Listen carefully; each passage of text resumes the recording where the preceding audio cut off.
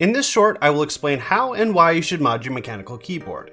Modding your keyboard with lubricant, clipping stabs, and dampening solve a few different problems. First, applying lubricant to your switches creates a smoother key feel and dampens the sound of the bottom out and return of each key press.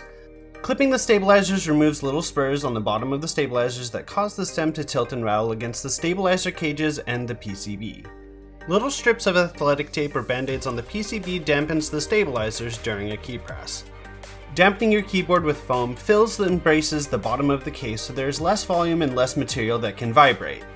Please take a listen to the before and after of some of these keyboards.